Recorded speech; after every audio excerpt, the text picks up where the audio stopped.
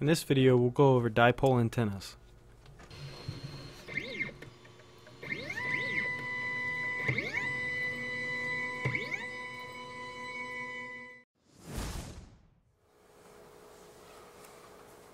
All these antennas here are dipole antennas.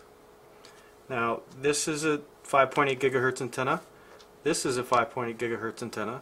This is a 2.4 gigahertz antenna. And this is a 433 megahertz antenna. So what you notice is that as the frequency gets lower, the antennas get bigger. The most common dipole antennas you see are about half wavelength long, consisting of two quarter wavelength sections configured like this. Another common type of dipole is called a sleeve dipole and is constructed with a coax cable with quarter wavelength of the center conductor sticking out and a conductive sleeve soldered to the outer conductor and folded back over the coax. To make this antenna, I just took the monopole antenna from the last video and soldered a copper wire onto the outer conductor and trimmed it to about quarter wavelength. So you see at 5.8 gigahertz this antenna has an SWR of about 1.1, which is a pretty good match. The problem with a dipole center fed with a coax cable is that we end up with coupling from the antenna to the feed line that negatively affects our radiation pattern. One way to reduce this coupling is to use a type of balun called a sleeve balun, and it's basically just a ferrite bead placed near the feed point of the antenna.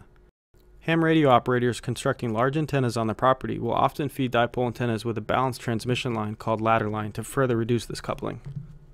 This 433 megahertz dipole antenna is already a pretty good match, but here you can see by trimming it just a bit we can improve the SWR from about 1.4 to about 1.3, which only equates to a 1% increase in efficiency.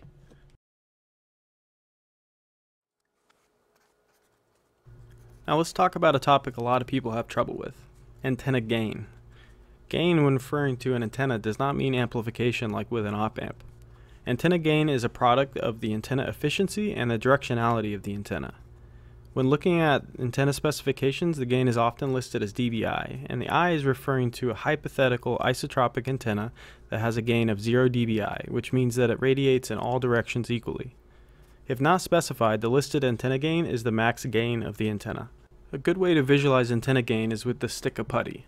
The maximum size of the stick is dependent on the power of the transmitter and the efficiency of the antenna. The small piece I just cut off represents the power losses. Now let's say we have three antennas with the same efficiency connected to the same 100-watt transmitter, but each have different radiation patterns. The volume of putty for each antenna is the same. The first pattern represents a half wavelength dipole and is pretty omnidirectional. The middle antenna radiates most of its energy in two directions and has a higher max gain than the dipole. The antenna on the right has the largest max gain of these three antennas, so it can reach the farthest distance, but only in one direction. If you want to reach longer distances, you'll either have to increase the antenna's efficiency or increase the power of the transmitter. This is how a single dipole radiates when viewed from above. To increase the gain of a dipole, we can place an identical dipole antenna parallel to the first, 1/2 wavelength apart from each other. When powered in phase, we get cancellation in line with the antennas and gain in the direction perpendicular to them.